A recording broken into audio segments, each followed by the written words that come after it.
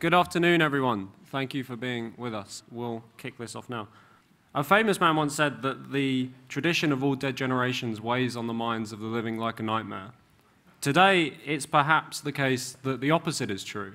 We hear increasing talk of the future as a dark, mysterious, perhaps dangerous place where what's likely to happen is mass extinction of insects or plants or, of course, people, that we will be, if we want to survive, left to eating bugs or cut, or at the very least, radically changing our lifestyles.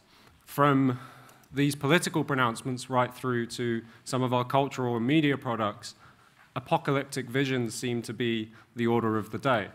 I don't say this to sort of set a gloomy tone for a Sunday afternoon after a long weekend of discussion, but to try and set the stakes a little bit for the discussion today, extinction or progress, visions of the future.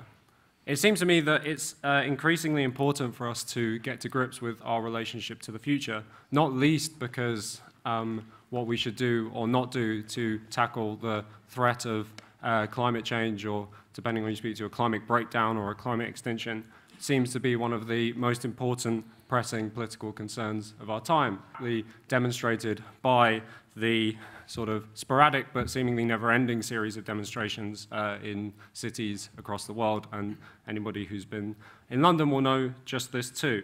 Even when people, I think, make, as we point out in the blurb, there are often attempts to people to harness new technologies or to talk about the possibilities of the future to, say, create a more egalitarian, equal society. Even those same people find it hard to not mention those technologies such as artificial intelligence or robotics without also adding that, of course, this will lead to mass joblessness and we'll have to introduce some sort of universal basic income or what have you to deal with the negative effects of these technologies. Of course, perhaps what's lost in some of that is a more positive relationship to the future, or perhaps the scale of the problems that we're facing justify such stark pronouncements. So we're going to be trying to dig into all of this, into how we think of and relate to the future. And to do that, I've got a really wonderful panel with me to help. I am Jacob Reynolds. I'm the Partnerships Manager at the Academy of Ideas, responsible in part for putting on the festival and for pulling together these series of keynotes, which I'm delighted to be chairing. So I want to introduce my panel in the order that they're going to speak. So speaking on my far right is Gregory Claeys, who's Professor of History at Royal Holloway, University of London, and author, importantly for today, of Searching for Utopia, The History of an Idea. He's also a fellow at the RSA. We're really, really glad to have Greg with us, so can we welcome him?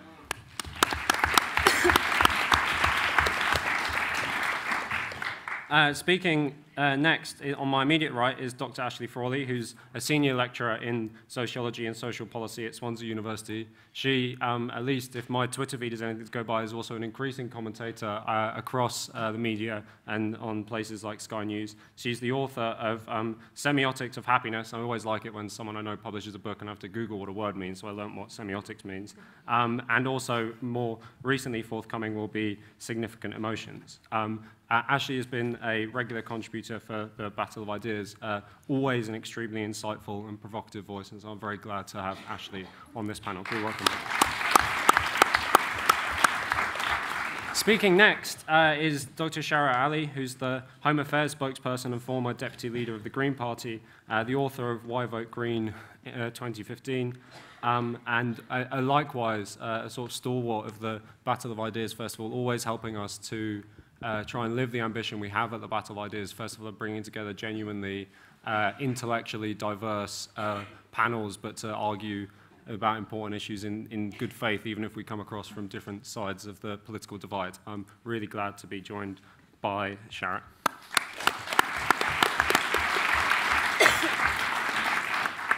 Speaking last will be Brendan O'Neill, who's the editor of Spiked, the online magazine many of you will have heard of. He's the host of the Brendan O'Neill Show. He's written in The Sun and writes regularly for the Spectator, and he's the author of a collection of great essays called Duty to Offend. I'm really, really glad to be joined by Brendan. Can we give him a warm welcome?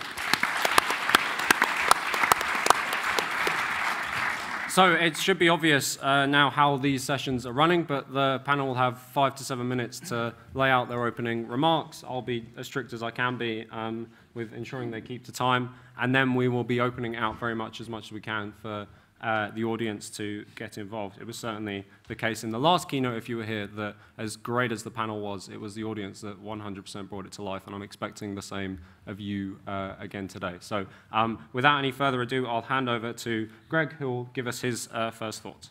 Thank you very much for coming, all of you. First the problem, then the solution.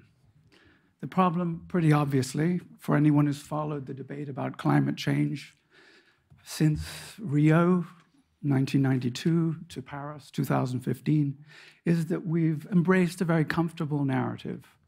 We could attain and perhaps live with 1.5 to 2 degrees Celsius warming. The summer holidays would be a little bit hotter, but it wouldn't imperil the human race to any degree. Up till about 2015-16, this was the dominant narrative, the comfort zone of all such discussions about the subject. Then very dramatically and very radically, the statistics started to come in from all quarters, which indicated a very different course and very different prospect for humanity. The worst case scenarios of the late 1990s and turn of the century indicated that not 2 degrees, but something like 3.5 to 4, 5, even 6 were possible. By 2017, it was fairly obvious that the middle range here, that is to say 4 degrees, was now extremely likely and would come much faster, at least a half a century more rapidly than had been anticipated in the late 90s, turn of the century. The upper range still remains, and all of the worst case scenarios from that period, mid-90s to about 2005, now turn out to be coming true. The Paris Agreement of 2015, of course, which will not be adhered to, would still have brought about around 3.2 degrees Celsius warming. We now know, however, that the rate of warming varies enormously. There's a global average of about 1.1 to 1.2 degrees. In the Arctic and the Antarctic, some 4 to 5 times as high. The likelihood now then is around 2050, but excuse the phrase, the shit will start to hit the fan well before then. We should envision temperature rise of approximately 4 degrees Celsius, possibly a little sooner than that as well, since all of the preceding estimates have been underestimates. So what do we do about this? We are indeed headed for the probable extinction, not of all humanity, but a very substantial portion. The estimate now is that between 500 million and 1 billion people can survive the planet at temperatures of 4 degrees Celsius. Above that, the numbers decline in turn. So, the solution in 3 or 4 minutes. Approximately a 10-point plan, starting obviously with energy. All fossil fuels stay immediately in the ground as of the day that we make this decision. Coal in particular, oil, after that natural gas. Secondly, the most immediate fix is reforestation. We need to replant about 1.5 trillion trees. It can be done. It needs to be done within 10 years, which is the horizon for the entire framework I'm producing here. Thirdly, we need to consider how to manage our food supply. We will require, at current rates of population growth, approximately 50% more food by 2050. We will have approximately 50% less food than we now have. Draw your own conclusion. Fourthly, we need obviously to avoid waste and recycle everything possible. This includes an end to conspicuous consumption of all kinds, which leads me to the next point, the restraint of demand. Progress, which has brought us from around 1750 or so to our modern magnified indulgence in luxury and to what we generally term consumer society, has to come to a halt. Then, a much vexed issue, population control. World's population now is around about 7.7 billion. We can sustain perhaps 5 billion. We would be wise to try to do this rationally rather than having nature do it for us. Then there's the question of work. as was indicated in the introduction, there have been many and lengthy discussions about this question about particularly the reduction of the working week.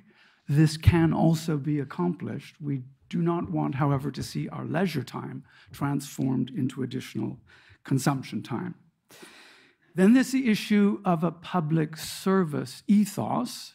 Clearly, the future post-consumer society, some would say post-capitalism as well, will demand a much greater attention to and concern with the environment. I would favor, as a number of other people do, a national kind of institution of public service lasting perhaps a year or two in one's youth, where tree planting and so on was a fundamental part of the dedicated environment. Then there's the question of wealth and inequality. Going back again to the 18th century, it's fairly obvious that the massive inequality which already began to exhibit itself then, which of course since 2008 has become very greatly magnified, needs to come to an end. You will have seen some of the debates recently in the last few days about abolishing the class of billionaires. An excellent idea and a good place to start as well. And then finally, but there's a lot else obviously that I'd want to talk to. There's the question of the renewal of our cities. The traditional utopian response to urban evils from well before the beginning of consumer society is to retreat back to the countryside, to a lifestyle which is simpler, closer to nature, and so on. I don't think is a viable alternative in the 21st century. I think we have to remake our cities.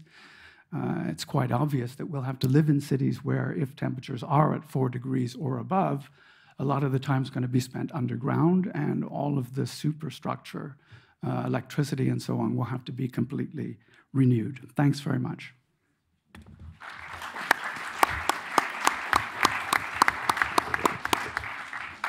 Thanks for that, Greg. I'll hand over to Ashley for her opening thoughts. Okay, so looking at the title of this session, I think you can learn a lot about a culture from understanding its cultural forms, the way that it talks about itself in fiction, hence semiotics, I know. So you can learn a lot about a culture from looking at the way that we fictionalize the future. So if you look at future, film set in the future or TV set in the future in the past, it was always just kind of assumed that by the time we get to this point in the future, we'll have solved all these problems, right? So you look at Star Trek, there's no, they've got money, but it doesn't really make sense because they've got matter machines. And it's just kind of assumed when we get to this point, we'll have solved all these problems, we'll have left that behind us, and then the limit is, the stars. There's no limits to what human beings can do. And now when you look at our future-oriented films, it's all apocalypse, post-apocalypse, dystopia. And I think it's a bit disturbing, too, that I've been noticing in films set in the future, even when we're sort of exploring space, all the problems of the present are still with us. And in fact, they're the reason why we're exploring space or doing whatever. They're the premise. We've not been able to escape these issues, and we're however far into the future, and they're still there, and that's, our planet is exhausted and all of that sort of thing. And so we've lost this idea that things will go from the way they are to something better, and it's always just assumed things go from bad to worse. And so we can learn a lot about our vision of human action from fiction, but we can also learn a lot about our relationship to social problems and what we believe the problems are by looking at even our present day fiction, or our films and cultural forms. So if you look at, for instance, Dracula, you could see this as, not present day, this is the past, right? But so in the end of the 19th century, you look at Dracula, you could read that as a metaphor for like the capitalist who lives off of the lifeblood of the poor, or more likely that it has very aristocratic connotations, right? So it's the feudal lord sucking the lifeblood of the peasants. And then you've got Frankenstein, a metaphor for human scientific achievement that turns around and starts to control us. And now what's the metaphor? What's the monster of today? Does anyone know? Zombies, right? This idea of this mass of unthinking people who are attacking, they're driven by their lizard brain, slowly coming for the last people who think. And that's really, I think, a metaphor for how we now think about the problems that face us. In the past, we could kind of name maybe an enemy, something that we could project onto. It was like an individual. Or it was something like the machine that turns around and controls us, human activity. But now it's just humanity itself, this mass, this unthinking throng that's attacking us. So how did we get to this? And I think that's a really damaging and dangerous kind of vision. If you think about the idea that in the 20th century, the defining moment was the Holocaust, you know, and that we could actually be talking about human beings in this way, and in the way that it would be great if there were less of us. Obviously, we can't kill anybody, but if you would just stop having babies, that'd be great. And this idea of like seeing human beings as the source of problems is really dangerous and can lead us in really dangerous directions. So how did we get to this point? How am I doing for time? 3 now. Okay, so if you look at the sort of the Enlightenment birth of the rational human subject, the human being as being capable of reason and thus capable of freedom, that was really, really powerful and revolutionary for its time. But what happened was it came about at a time where there were limitations put on that freedom. So capitalism makes us freer than we've ever been, but we're not fully free, right? Like imagine if you had a matter machine like in Star Trek, what your life would be like, you know, if you didn't have to waste so much of your life reproducing your existence. We can see that, you know, capitalism kind of creates that every day. And there were, you know, liberals writing in the 19th century, you know, who said, look, I'm going to start from the same point that you are, John Locke, the rational, free-willing subject. And if we look out into the world, I don't see that really existing because we have an economic base that holds that back. And so if we really want to have human freedom, we need to take those progressive things, the things that human beings are creating every day, and see how we can free them from the destructiveness and the unfreedom of capitalism. Of course, I'm alluding to Karl Marx, right? So in Grundrisse, he talks about at some point, the human beings stop being appendages of the machines, and we start being the watchmen of the machines. The machines become our slaves. And when we no longer have to toil to reproduce our existence, then human history begins. We can make history in the full light of human reason. Well, that's gone. We don't believe in that anymore. Human reason is now problematized. We don't really believe. We have all these ideas. Like, I had somebody come into my office the other day. I'm like the token sociologist, and somebody comes and says, Ashley, I want a sociological perspective on this study that I'm doing. I want to do a study that shows Brexit voters have poor impulse control. And so much wrong with that. And so we have this just this hunger for all these ideas that just prove that, no, look, the source of these problems isn't out there in the structure, it's us. It's you and me. We're driven by these impulses and so on. And when you have that kind of narrative for human action, it becomes impossible to think about human beings as a progressive force, as something that can actually think about our problems and through the full, in the full light of reason, actually consciously direct history. It's all about pulling back. And it seems to me that the whole liberal project that was initiated in the 18th century has kind of collapsed. And all that we have is a sort of lefty version or a righty version of what were once very sort of regressive ideas, which was the sort of right wing after the French Revolution. And what became of those ideas in the 20th century, this idea of, the Enlightenment was a mistake and so on, that led us down some really terrifying routes. But the difference was, at that time, there was something that was there that could push back against it. So you had Nazism that was and fascism that were very romantic, very reactionary, very backward-looking, tried to ape the language of socialism and so on. But you had people like, Trotsky writing against this and saying, mocking National Socialism and reaffirming socialism that has a strong vision of the human subject that was humanist at its heart.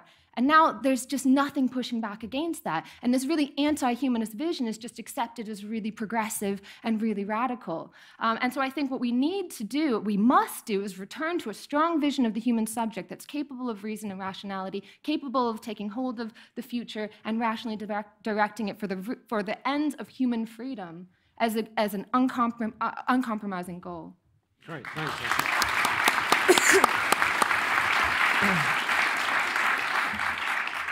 Shahrar, over to you.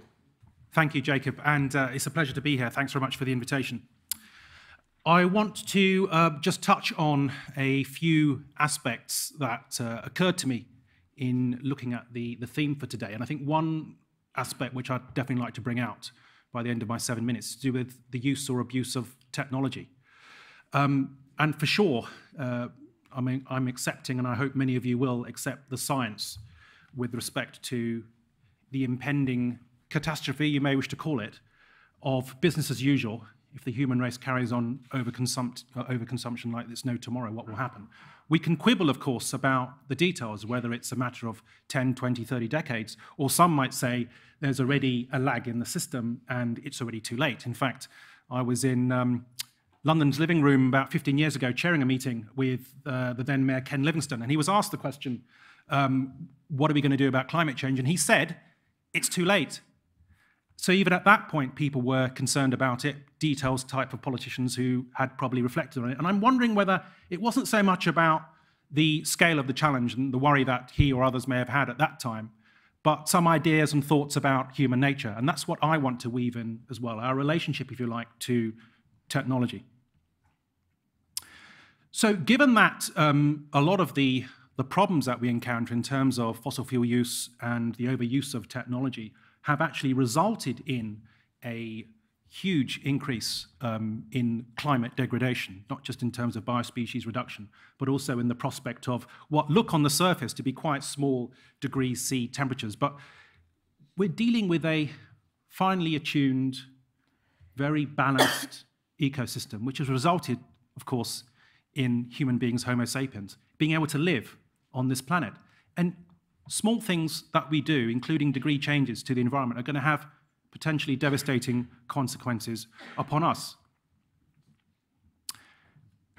So why is it that environmentalists in particular are sometimes considered to be unfriendly towards technology? Is it because we tend to want to attribute the cause of many of our challenges to the overuse or unreflective use of technology? Well, I think that's true to some extent, but I think that would be unfair to categorically suppose that environmentalists, simply because they may be skeptical or questioning of the use of technology, aren't in themselves very scientific. In fact, I would say that, speaking from my own experience, somebody who started life as a biotechnologist and was drawn towards philosophy because I was very concerned and preoccupied about the lack of reflection on the ethics of uses of biotechnology in particular, I would say that environmentalists are, on the face of it, very scientific.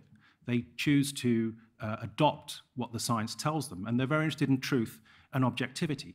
So it isn't the case then that by dint of being concerned about our continued trajectory, if it goes uncorrected or unchecked, that we don't, environmentalists, and I count myself as one, don't actually believe that there may not be some technological solution, perhaps on the horizon, to offer.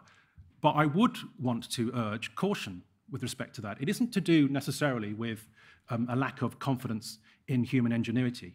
To the contrary, it's simply a concern that when we often hear about people being excited about scientific developments, that excitement can be misplaced. And what we do need to get better about in our legislation and in our regulations is to reflect and to consider, before we move towards technical advances, what the overall impact would be, not just on ourselves and our self-conceptions of ourselves, but on future generations too. As Ashley has remarked upon, she mentioned John Locke, and John Locke, some centuries ago, talked about leaving as much and as good for the next generation. And this is something which has become totally ignored in our politics of the day. We're entering a general election, of course, and people are going to be talking about a very short-term electoral cycle. They aren't going to be talking about, if you're lucky, your children and your children's children. They aren't going to be talking about generations 100 years into the future. And for sure, 100 years ago, I think we would have found it very difficult to really imagine what kind of society we would be inheriting today. It's very difficult to kind of predict exactly how much man-made objects we're going to be surrounded by and how they're going to affect the way in which we see ourselves situatedly in the environment. So I would suggest to you that it is very difficult for us to actually leave as much and as good for the next generation, partly because of a failure in imagination about what kind of people there are going to be in the future. So on the one hand, our relationship with technology now is one which I would describe as dysfunctional. The difficulty is that the way in which technology is engineered, it could, you must be familiar with the concept of inbuilt redundancy, for example, where we see every few months large queues outside iPhone stores for the latest generation of software or hardware. That surely is a dysfunction that we have towards wanting stuff which probably we don't really need. And in our better moments, I think we would recognize that our relationship to technology is at risk of taking us over in a way in which it doesn't really empower us at all. It actually disempowers us. And I think one of the best critics of this was Marx, actually. I don't necessarily regard myself as a Marxist. I just pull quotes from anywhere and everywhere. But Marx once said that the more you find value in external things, the less you find value in yourself. And I think there's something very insightful there about our relationship to stuff, right? Our desire to want things, our desire to want to accumulate. And even looking to UK attitude surveys, for example, where people are asked whether they have as much as they want or they need, it is found that the more you earn, the more you find, or the more you think that you can't afford what it is that you really need. But it can't be the case, can it, that you don't actually have more stuff? What's happening there is that an ever-increasing level of insatiable desires, which make it more difficult for you to acquire those things, which somehow you've been convinced to think that you need more of. So the solution to this, ultimately, I think it comes within us. For sure, it's a very challenging environment. It's especially difficult, I think, looking back at history and seeing what things people have overcome. And there has been progress. There's been moral progress in terms of human rights canons. There's also been technical process and people being taken out of poverty in a very real sense. But how are we actually going to tackle this challenge that's facing us now? I believe that existential emergency is something which we only, uniquely, this generation is facing. And that's what we're going to find especially difficult to overcome if we really believe that all that's required is some fix, technological fix, that's going to allow us to have our cake and eat it. And I don't think that business as usual is really going to give us the answers that we need. And finally, final sentence. What we're not, what environmentalists, the good ones, even Extinction Rebellion, are not, is they're not alarmist. They're actually objective. What they may be saying may be very alarming, but there's a difference. And once we realize that the quality of our life will not only deteriorate immeasurably, but that there's something more important even than stuff, which is breathable air, perhaps we'll be jolted out of inaction. Thanks, Shahrar.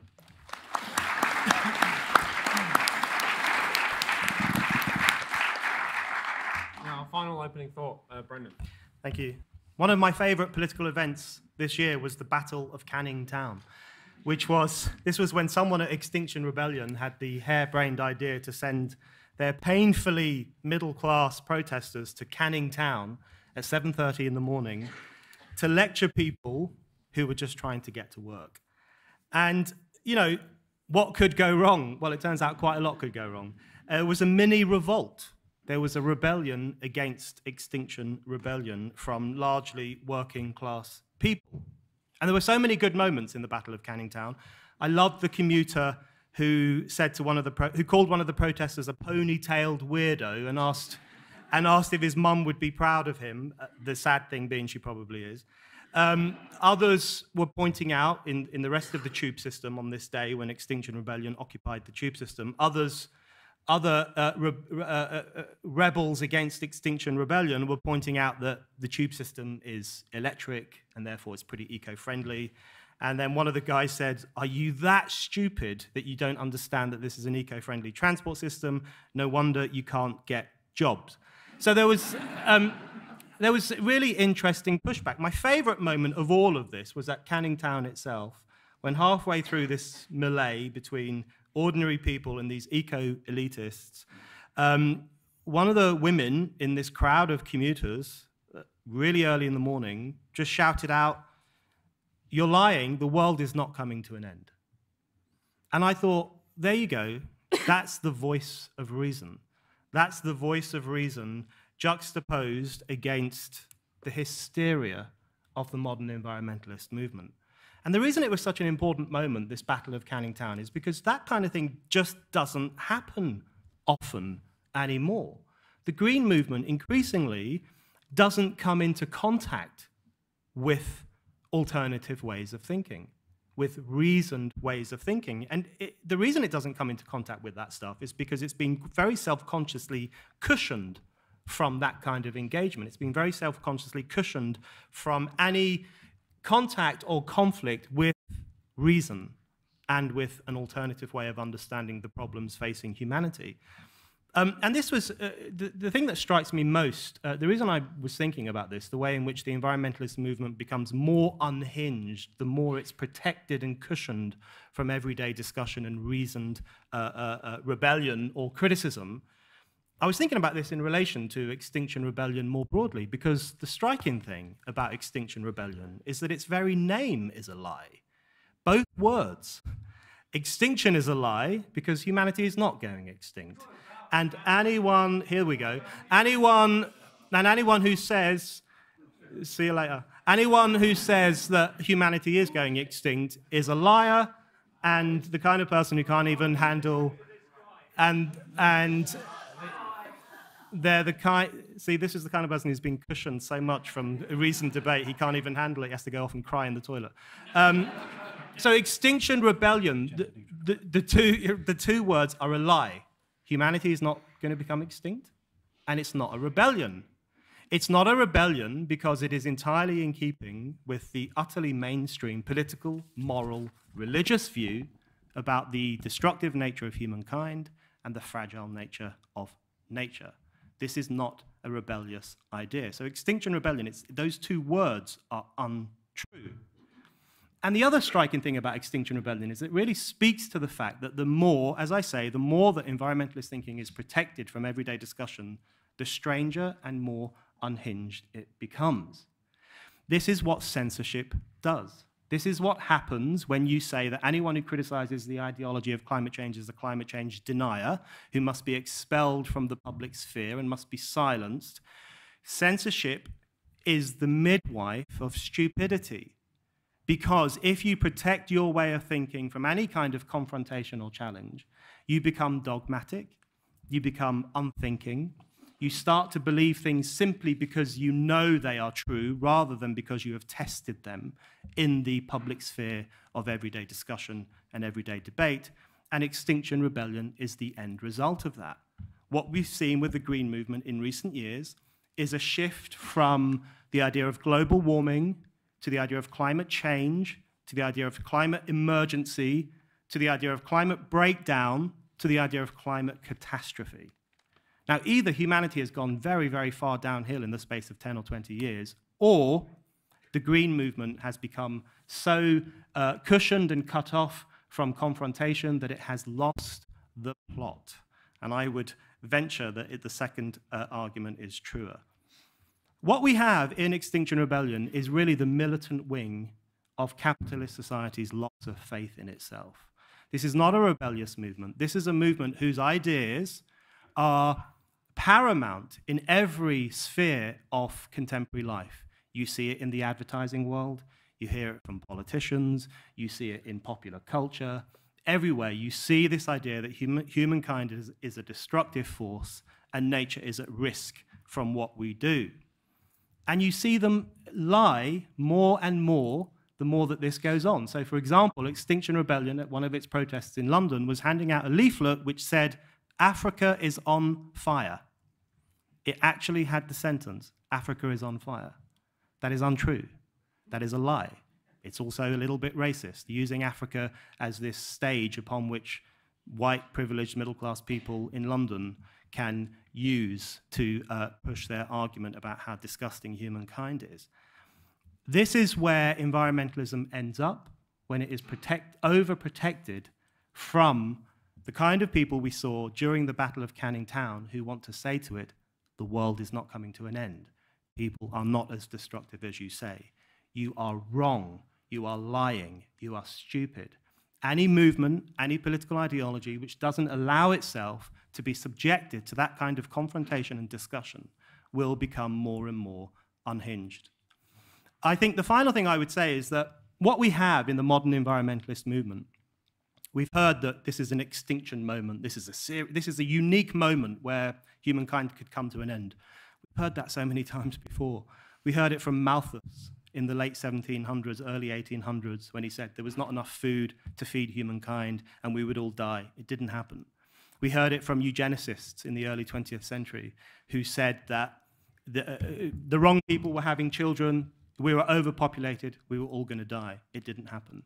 We heard it from the panic mongers in the 1980s who talked about acid rain, global cooling, global warming. We were all going to die. We had 5 years, 10 years, maybe 12 years. It didn't happen. We have to treat these views with skepticism. We have to treat them with cynicism. We have to question them. And the only way we can question them is with the fullest freedom of speech possible. And that is why the environmentalist movement is so singularly hostile to freedom of speech, because they know that their ideology will collapse under the weight of the kind of sensible people we saw in Canning Town. Thank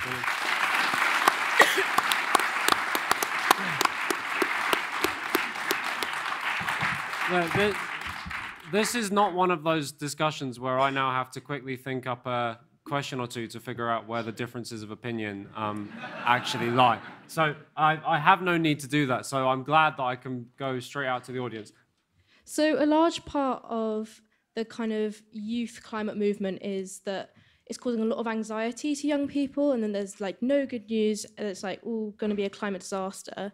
And as a young person, I get like a lot of anxiety from that, and I know a lot of my friends do as well. And I was just wondering, is there like anything positive? I'm asking more kind of my left of the table that could like kind of reassure us that yes, this is happening, but there is also like a bright side, like we are actually making progress in terms of reducing climate change. Okay, picking up on what Brendan was just saying about insulation from discussion. I mean, environmentalists are very keen to talk about the climate crisis, very keen also to discourage any discussion about solutions. So Greta, for instance, says the time for discussion is over. She calls it climate delayerism. But if you look at those solutions, they're always self-defeating. If you want to, they want to promote public transport, but they protest against the use of land for railways because of the harm to wildlife. They want to cut carbon, but they campaign against nuclear power because of the fears for safety. You know, environmentalism undercuts itself. Environmentalism as a philosophy undercuts itself, and it leads to ever narrowing possibilities. Because as a philosophy, it has this negative view of humanity as its heart, as I agree completely with Ashley on that. So I think we do need to switch things around and have start from a positive view of people and what the possibilities might be, discuss the possible solutions, then we might get somewhere. Yeah, I'd just like everybody here just to look around you now and point out one thing that isn't made of fossil fuels, was manufactured using fossil fuels, distributed in refrigerated lorries using fossil fuels or tankers, or in shops, or anything that is not entirely dependent on fossil fuels. Anything. I mean, genuinely, point out anything you can. There's nothing, right? So this idea about net carbon zero is utterly mad. I think that's something we've got to accept. Fossil fuels are absolutely essential for the modern comforts we have in life. And one of the great things that's happening are the developments across the developing world where people are starting to get the standard of living that we are now becoming accustomed to. And I think we've got to ask why we've had 30 years of IPCC reports and all the stuff about climate change. And over that time, on average, the temperature in the world has gone up about 0.15 degree roughly every decade. And it goes up and it goes down, and the world is going through a gradual warming phase. But there's nothing utterly catastrophic apart from the forecasts of the tipping points that never happen. And then they forecast more tipping points that never happen. So I think we've got to ask ourselves why in the last few years, when nothing dramatic has really changed, it's become the political climate has massively changed. And I think that's because there is a vacuity of ideas in our institutions. So the UN needs a purpose. The EU needs a purpose. Our governments need a purpose. Universities want to have a purpose. Corporations, I mean, even British Petroleum is rebranded as Beyond Petroleum. They've lost sense of confidence in themselves. They just produce oil, all right? You're not a bad person. So this massive lack of confidence has created a vacuum which is being filled by the greatest cause ever of saving the world. It's a huge displacement activity, and it's a massive attack on modernity itself. Great. Thank you, Battle of Ideas. If I hadn't been here this afternoon, I wouldn't have believed my own ears. One of the reasons I love coming here is that you actually have to see things in the flesh to believe just the situation we're in. I don't want to misrepresent you, Gregory. You seem like a nice guy. You look a bit like my dad. You seem a nice liberal, kind of easygoing, kind of Guardian reading, mean well sort of chap. I think you listed, and correct me, okay? I think basically what you just did is you said, I've got a 10-point plan. And amongst one of the ideas which we should live in the underground or in caves or what have you, because it's going to get warm, you slipped in that there are 2.5 billion too many people. I just don't know where to start. I mean, apart from which people, old people, brown people, white people, young people, okay, 2.5 billion people, too many. I think it's one of those situations where we really have to go, however well-meaning you are, however nice and decent you seem to be, those sorts of opinions have to be challenged and have to be really questioned. My kids, I've got 3 kids who are going through the education system. They all get taught about the final solution when there were too many people, and they all get taught about Chairman Mao's the Cultural Revolution. The too many people, right, is a bad idea, okay? Society is about providing progress and the opportunity. What it would be nice is an extra 2.5 billion people, not short of 2.5 billion. So are you really saying that you want to organise society going forward so there are fewer of us? And doesn't that just sound like one of the nastiest anti-human concepts and ideas ever raised? Yeah? And then you look at the peers who've raised them, and much nastier looking fellas, Mao and Hitler, than you, but it's just a disgrace. I enjoyed Brendan's entertaining rhetoric. It rather reminded me of Boris Johnson, actually. Wonderful turn of phrase, but totally lacking in substance. And let me give you one example. Your Canning Town revolt. You heard the voice of reason. What was the voice of reason? Not true. That's not the voice of reason. That's a declamation. The problem with people who are too absorbed by political ideas is they ignore evidence. Evidence too often gets forgotten in political debate, and evidence is absolutely important. And to talk about population development, do you not realize that every week, more than 1 million people extra, that's over the top of people dying, 1 million people extra come into the world? You cannot, well, you think that's great? Well, you haven't thought through 20, 30, 40, 50 years, if you think that's true. That's typical of a small-minded response. Let me say something about human nature. Briefly as ever, yeah. I want to say something. This is very important. Human nature is complex. First of all, we're biological beings, and we often forget that. And a lot of the dispute, for example, between Brexit and Remainers is about in-group, out-group. And it's those things that come from our biology. We're also symbolic creatures, so we assimilate meaning systems which come from our society. They come from our religions. They come from our cultures, like working class cultures. There's a third aspect to human beings, which is the most important, but it's the most fragile, and that's our ability for reflective thinking. That's what the Green Movement does. It thinks through what will happen if we keep on doing this. But it's very fragile, because the strong forces are with biology, our comfort, and they're with our meaning systems that we've assimilated from our society. So I think it's very, very important to listen to the words of the Green Movement.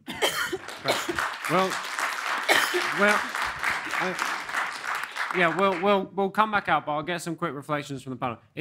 We often say that there's no way we're going to quite resolve any of these like profound disagreements. But one of the things we can do is try and broker a little bit of common understanding. In that vein, Greg, I'll get some of your quick reflections. It's quite a lot to go on at once, but I'm glad to know I'm a little better than Hitler anyway. So, progress, first of all. Yes, we have made considerable progress in sustainable energy, without doubt.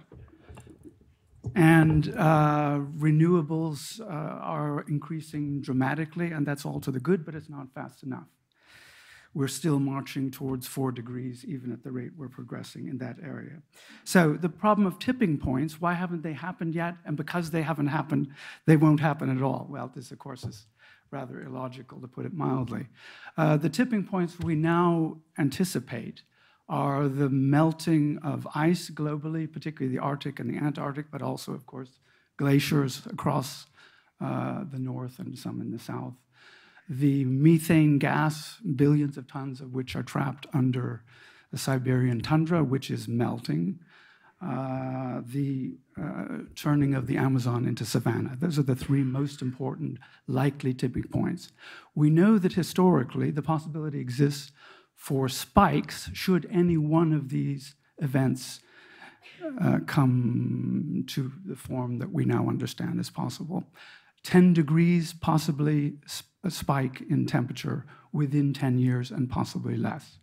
So no, they haven't happened yet, but the likelihood is unfortunately rather higher than I would want to hope for. The population question. This has been one of the most vexed taboos for 2 centuries now. The world's population passed 1 billion around 1800 or so. The current estimate is that if aspirationally we imagine that the entire world wants to live as one could reasonably expect they would, at a reasonably middle-class standard of living, we would require about 1.7 planets. So I stand my ground with respect to a slow, rational reduction of population. Stabilization at first, 2-child family is a good idea.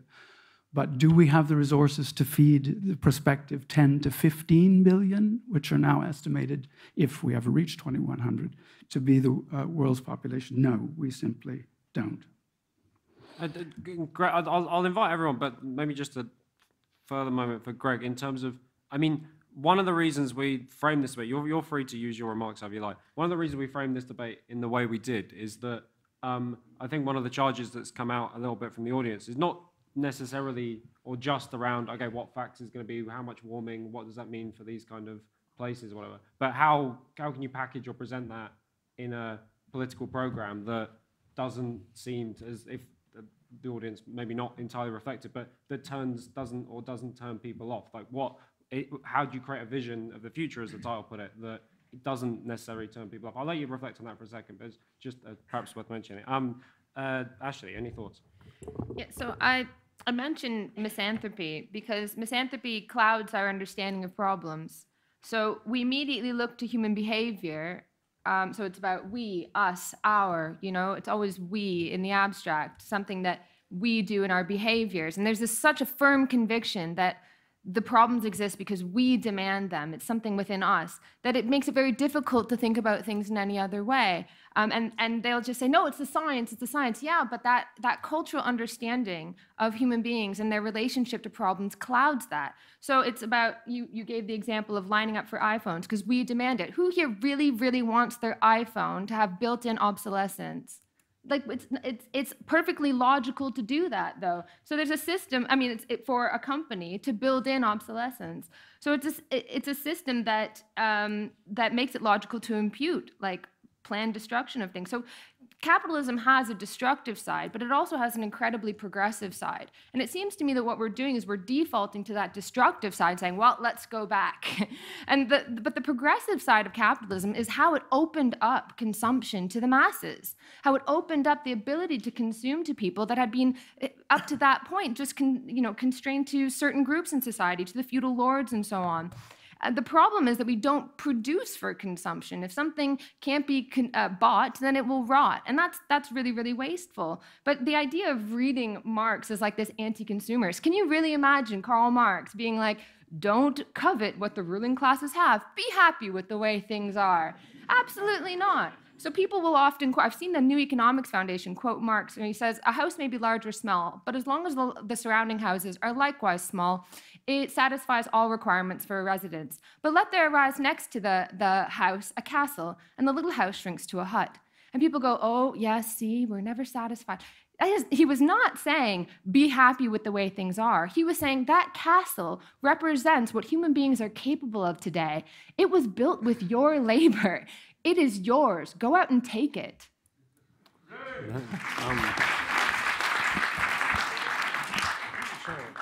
So first, I've got a confession to make. I was really, really looking forward to sharing a panel with Brendan. And I'm an environmentalist.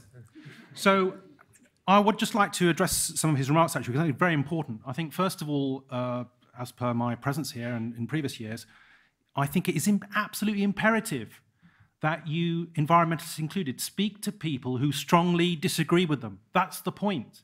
You've got to be open to challenge, to have your views corrected by those who challenge you, and possibly even to share knowledge with those who may be ignorant over those things which you take them to be ignorant over. So what better way of challenging those people who disagree with you and strongly disagree with you? So coming to some of the points that Brendan made, actually, I think you made a number of fallacies. And as a sometime analytic philosopher, I could go through them at some length, but let's just take a couple. So you talked about, you switched from being skeptical to being cynical about environmentalists. Well, skepticism, I can agree with you, because skepticism literally is to do with having a healthy, critical attitude towards anything that's before you, whether it's a matter of belief, whether it's a matter of fact. Science is based on healthy skepticism. So I'm with you on that. Cynicism, why would you want to adopt a negative attitude towards somebody without even hearing what they had to say? So I don't agree with you on that. Also, the fact that, and others in the audience have stated this, that we may have been warned about certain things going to be happening within X number of years and it hasn't happened yet. Well, again, that's a fallacy of induction.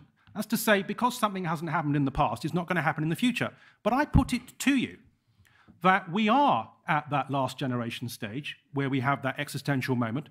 And I put it to you as a psychological challenge that it's going to be very difficult for us to get our heads around that, because guess what? There's another difficulty. In the way we live our lives, in the way that we throw stuff away, in the way that we overconsume like there's no tomorrow, we are in denial. And it's absolutely the opposite of what the gentleman was saying earlier about the fact that there's some incredible conspiracy theory about the way in which all the organizations and institutions are jumping on the bandwagon because they actually don't care about the climate.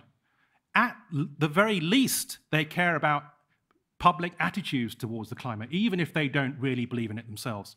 But it's not so conspiratorial that they're jumping on the bandwagon because it's good for their business. Or it may be that in addition, but they do care. Some of these people do care. That would be cynical. A couple of other points? Just one, please. So, Greta, the time for discussion is over. All she really meant, I mean, language context is very important, isn't it? She was simply drawing attention to the fact that we need to act now. And of course you can debate with climate deniers. And actually I would. I'm not one of those who says you shouldn't debate with them, because sometimes it's not that they're disagreeing that we're not in a bad way.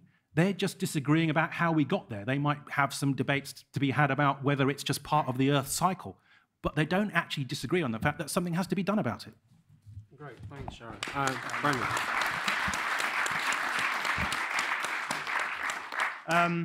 Yeah, well, it's interesting that you mentioned science and the role of skepticism in science, because I think one of the worst things that environmentalism, the ideology of environmentalism has done, has been to corrupt science.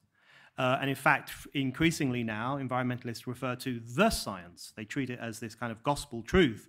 Greta Thunberg marches behind the banner of listen to the science. I've seen people march in London on climate change demos with huge placards saying, listen to the science has spoken. And basically it's a call to obey the science. Now that's both illiberal, because it's basically saying you cannot be skeptical because the word of God in its modern incarnation, i.e. the science, has spoken. It's also bad for science, because it invites this increasing politicization of what ought to be an open-ended, falsifiable, questioning approach to human life and natural life. So I think environmentalism, part of the process of cushioning it and insulating it from public rebuke and open, honest discussion, you are rare among Greens if you're interested in debate, is that it has corrupted science as well as political discussion. But just one quick point. The idea that us pointing out that things that were predicted in the past haven't happened is a fallacy is itself a fallacy.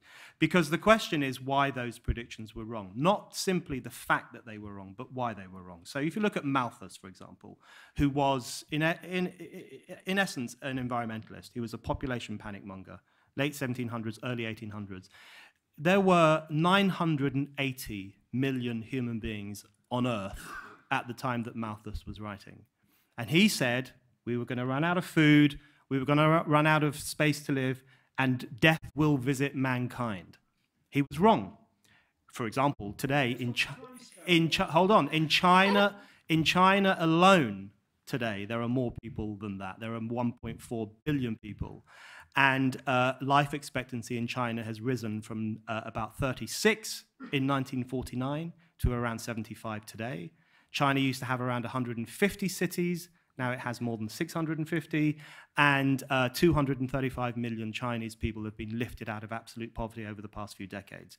So Malthus was wrong. Why was he wrong? He was wrong because, for the same reason that environmentalists are wrong, because they treat population growth and our use of resources as the only variable and everything else as fixed, including human ingenuity. They see human ingenuity as fixed, as firm, as immovable, and therefore their maths are simply incorrect. Malthus didn't see the Industrial Revolution coming, so he was wrong.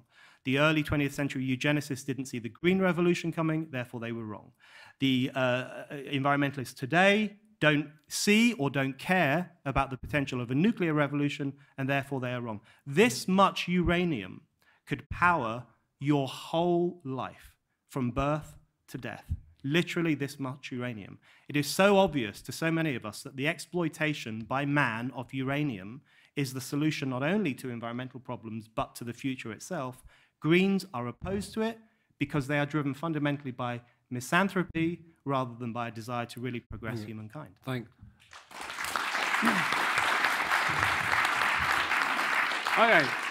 There's quite a lot of hands. We're going to try and get everyone in, but it'll mean everybody being as snappy as possible. Yeah, well, I'll try and be as quick as I can. I was just going to say that I think it strikes me when looking at environmentalism, a lot of environmentalists, particularly Extinction Rebellion, try and paint themselves as a kind of radical movement, often as a kind of left-wing movement, and there's a lot of overlap with the sort of communism and things like that. But it's just odd to me because it doesn't seem like there's anything really that radical about it, or if there is something radical about it, it's a kind of radical conservatism. Previously, the left would talk about optimism and about conquering nature and making nature something into which mankind could kind of live off and dominate. Today, we're talking about population control, ending indulgence, which, by the way, I don't think we're living all in an indulgence. I think that's just something in the West. And austerity, these things which are sort of the great behemoths of right-wing or even far right-wing movements. So it seems to me that actually a lot of environmentalism, even if there's a good cause behind it, is becoming about control rather than freedom, and surely that's the opposite of what should be radical. Yeah, sure. Okay. There was talk yesterday where it suggested that the scientists were part of the establishment, and today there was another talk suggesting that generally people didn't trust society, okay? Now, I'm going to talk about China very briefly. At the moment, China generates about 30% of all CO2 gases in the world. They process 5 million tons of coal every year. They are just about to bring online over the next few years another 1,100 power stations, each of which is going to use about 1 million tons of coal. Are China entitled to give their poor a way of life that we have? Hi, can I ask the panel about the Avengers, and is Gregory Thanos? I'd just like to pick up on Brendan's point regarding the science, and this is directed at Dr. Ali quite specifically. You made the claim, you obviously welcome challenge, you made the claim that environmentalists are objective. Well, what's the scientific consensus surrounding nuclear power, like Brendan mentioned, and around GM technology, for example? Greta Thunberg recently tweeted, personally, I'm against nuclear, and said something about it being the most dangerous form of energy, which is scientifically untrue. It's actually the safest one of the safest forms of energy. And the consensus is clear on this. I think it's around 67% of climate scientists agree that nuclear is integral to any future energy plan. And yet neither of you guys have mentioned that. You've not a single mention of it. In fact, your party, the Green Party, for many years, I don't know what its current stance is, was actively against GMO technology, despite the overwhelming scientific consensus surrounding that subject.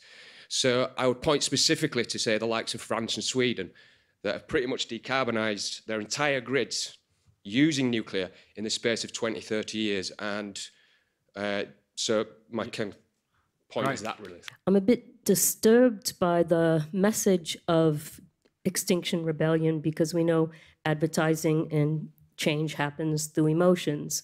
So the words are, do as I say, not what I do. You have celebrities deeming that what they do is so important they're allowed to fly planes, because of course making movies is so much more important than all the work the little people do.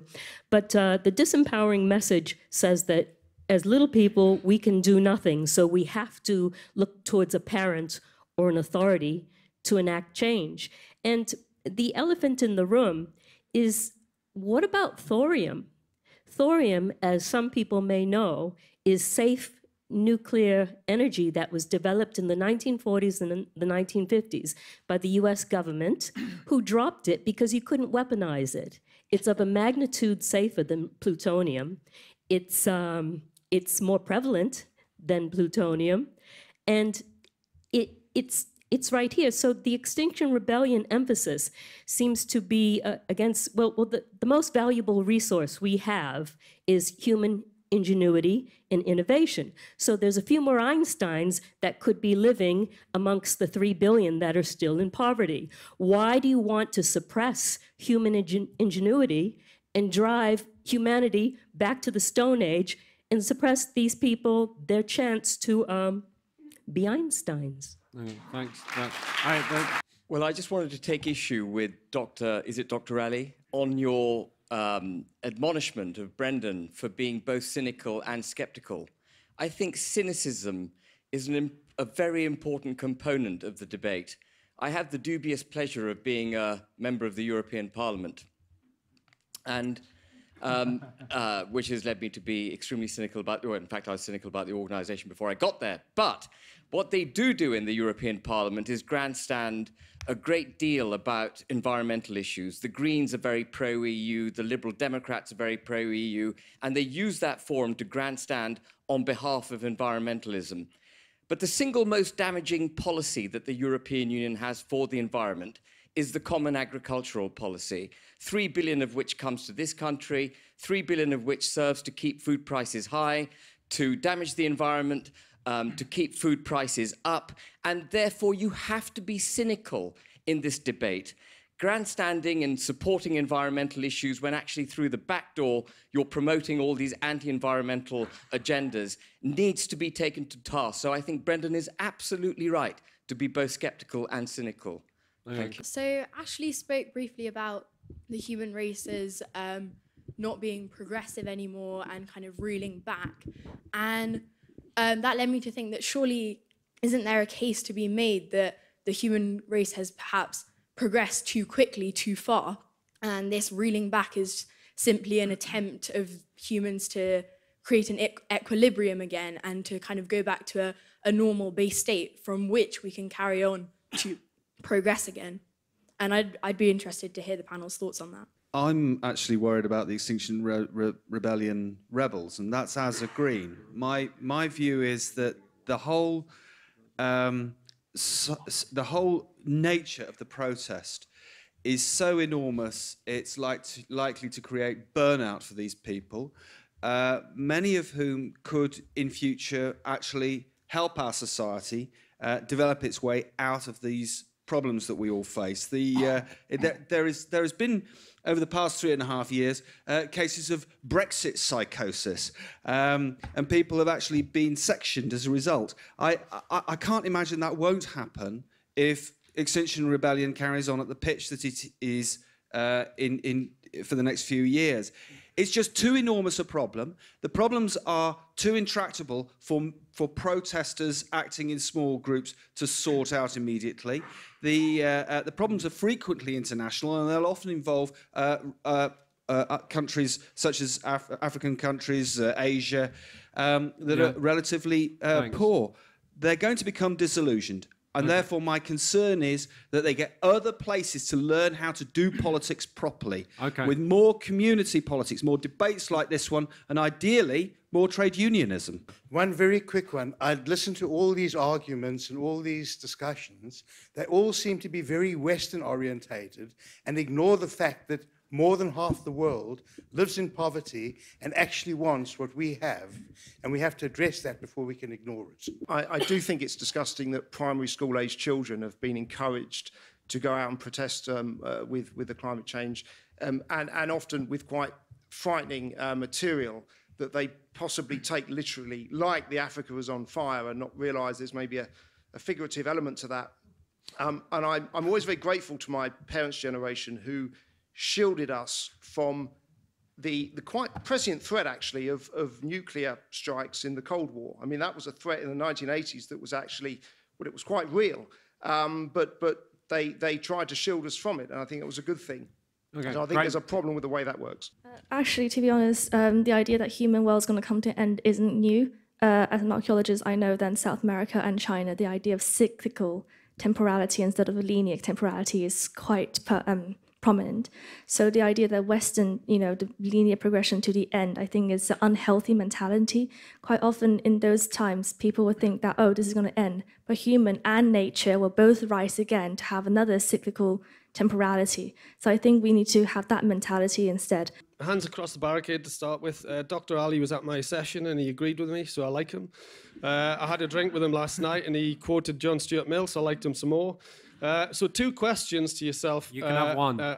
Well, they're both very similar. So the first one, Hans Rosling I think it's Hans Rosling, he's in a group like this, and he asks people, and they're all media types, and he says, has poverty got better or worse, blah, blah, in the last 100 years? Has death from climate change got better or worse in the last 100 years? How much education do women have? And all the nice liberal people get all the answers wrong and have the most pessimistic answers imaginable. Do you accept that we live in a climate where we are pessimistic and do not see the benefits from industrialization? There was a young girl down here who was looking for inspiration from the left-hand side of the panel. Good luck with that. But I would go more on the right-hand side. When I was 10 years old, there was a thing called the hole in the ozone layer. I don't know if anyone remembers that. And they said, well, we're going to all die from that. And there was the cause of that was chlorofluorocarbons, I do remember, and they were found in refrigerators. Guess what the solution was? No, it wasn't get rid of refrigerators. It was replace the cooling element with something that wasn't chlorofluorocarbons. That is a technological solution to an environmental problem. I just wanted to point out something that I felt, Gregory, you did. The gentleman here touched on it, and I think the gentleman here touched on it a little. It's something that you see environmentalists do all the time. They give the problem, or at least their idea of the problem, and then they immediately sort of shoe in behind it, along with their other ideas, their own sort of economic policy prescriptions. It's generally something like, well, we need to stop the environment from going to shit. So the first thing we need to do is get rid of capitalism. And to me, that makes no sense. I find that highly disingenuous. Thank you. Well, but Gregory, your final thoughts. Right, so there's a lot here. Extinction Rebellion is not full of misanthropists. I've been on the barricades with them on both of the great occasions in London. These are people who have a very deep feeling for humanity and who are willing to sacrifice, even at the risk of their own arrest, their own freedom, their time, their resources, in order to give you a future. So let's not talk about misanthropy, okay?